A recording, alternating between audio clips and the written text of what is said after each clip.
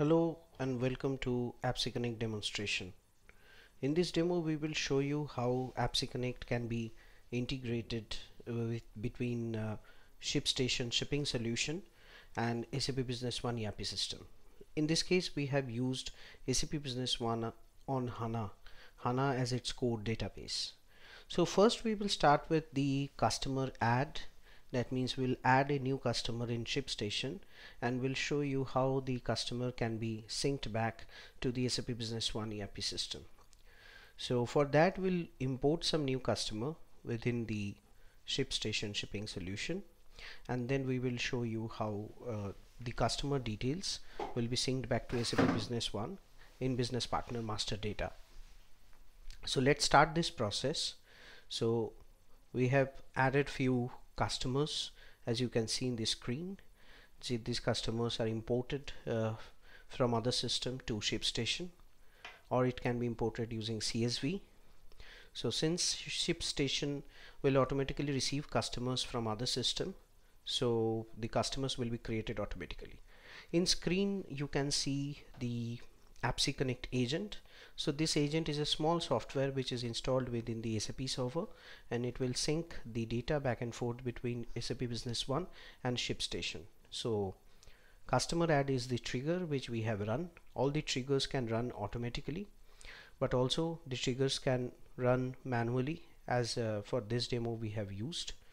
So we have just synced the new customer, and we'll try to find out that new customer name in Business Partner Master Data of SAP Business One. So as you can see in the screen, all the customer details and their addresses coming in and showing within the BP Master Data of SAP Business One. APPSeCONNECT agent has several triggers in place, all the touch points that we have between ShipStation and SAP Business One. So we'll now move forward towards the next step of customer update. So in this step we will update few customer within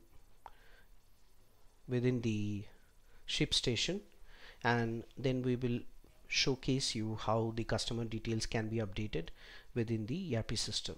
So here, as you can see, we are updating the company name, and we'll also update the email address of this customer so that it will be added as a new customer within the ShipStation. So email address is updated.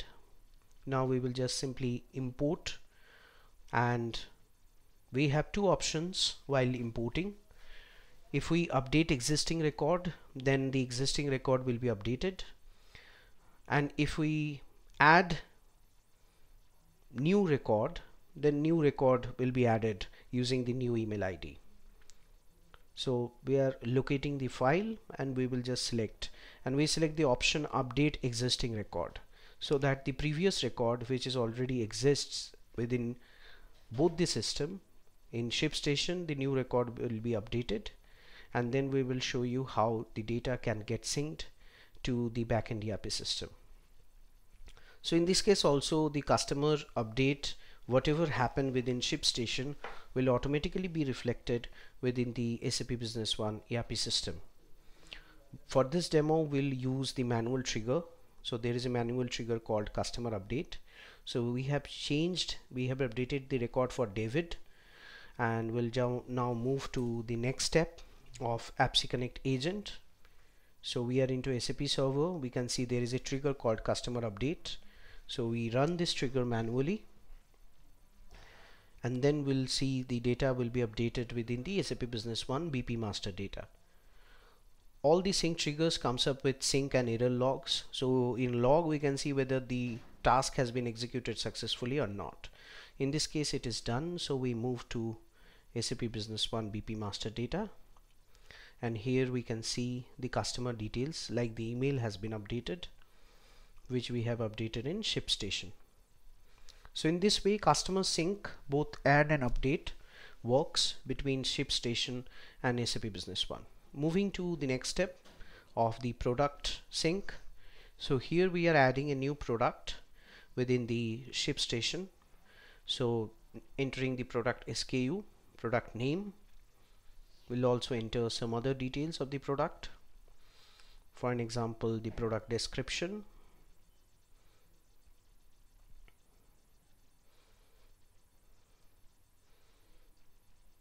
And if required, we can add many more details like weight and other attributes of this product regarding its dimension.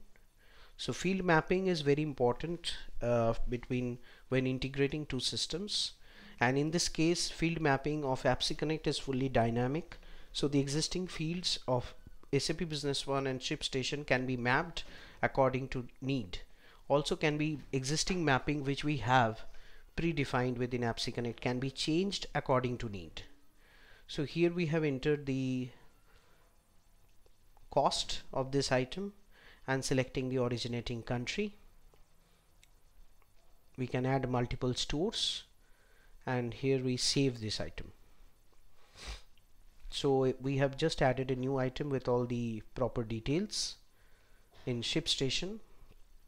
So whenever any new details gets added in ShipStation, the data will be synced back to SAP Business One ERP system, and will update the item master data within SAP Business One.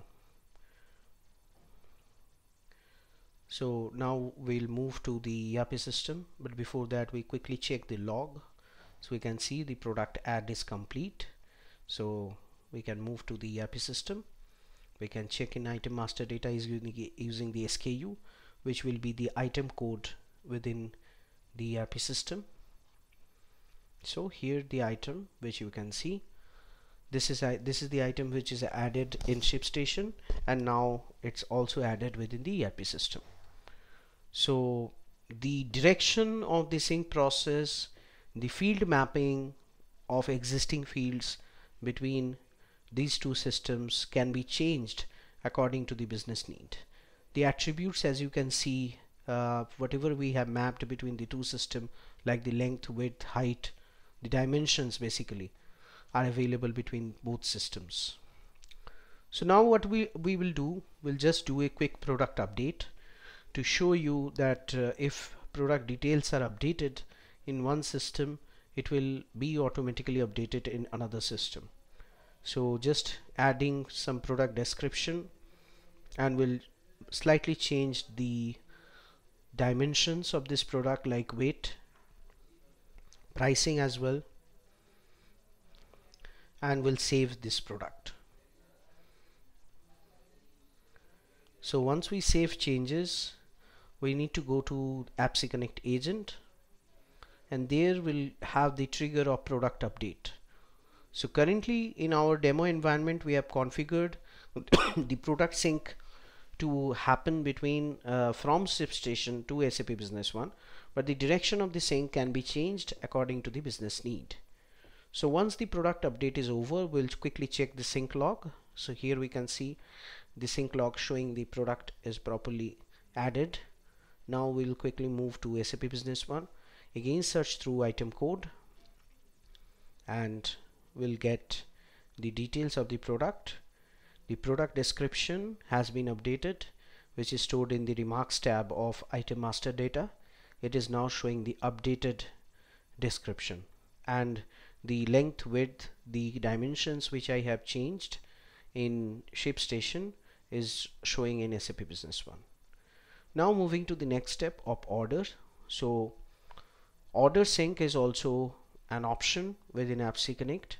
We can sync new orders, we can sync order updates, as well as if any order cancelled within ShipStation, that will also be synced to the next system. So posting a new order here, first we need to select the customer. So selecting the customer from the list, other details are automatically picked up, adding the item and putting the order number.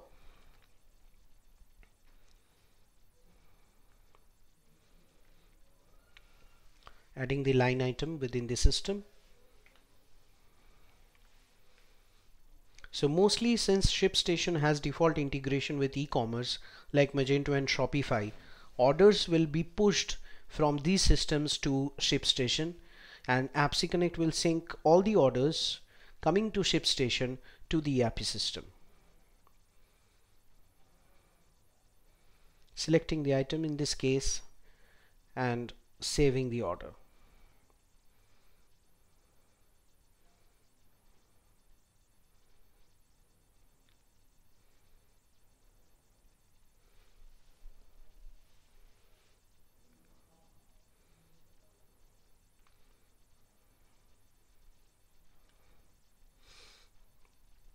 So the new order is created within the ShipStation shipping system. Now if we go to APPSeCONNECT agent, we got a trigger of order add, using which new orders gets added either automatically or manually depending on the requirement we can configure. And once this is done, we'll quickly check the log and then we'll check new sales order within SAP Business One.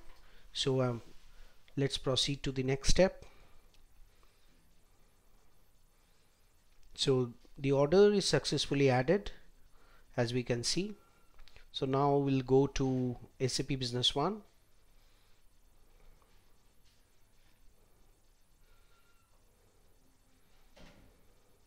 And here we can see the order which I have entered within the ShipStation.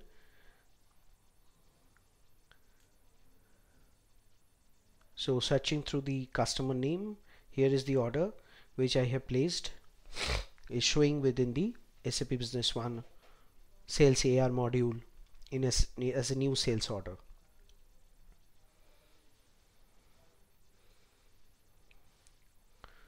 So we have stored few user defined fields to store the order ID of ShipStation within SAP Business One so that the fields can be mapped properly.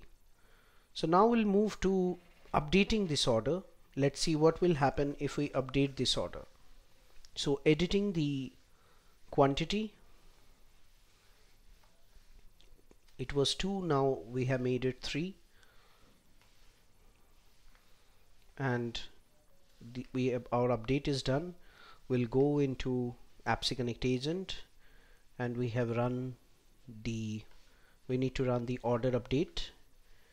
So once we run any order update, so if item quantity is updated or item has been replaced with a new item, all these details, whatever the order gets updated, it will be updated in SAP Business One until its status is open. So once the task is complete, we'll go into SAP Business One and we'll open up the order which we have just placed and synced from ShipStation to SAP Business One. So moving to SAP Business One, we'll again start the search using the customer name. So here we can see the item has been changed. Previously it was 2, now it is 3, and the order total has also been updated accordingly. So now moving to our another step of cancelling the order. So if we cancel this order in ShipStation, the similar order in SAP Business One will also be cancelled until its status is open. So if we go into order cancellation, we have a trigger in APPSeCONNECT agent which can run in a fully automatic manner and cancel all the orders which you have cancelled in ShipStation within SAP Business One. So that task of the trigger has been completed. Now if we move to SAP Business One and search of that same sales order,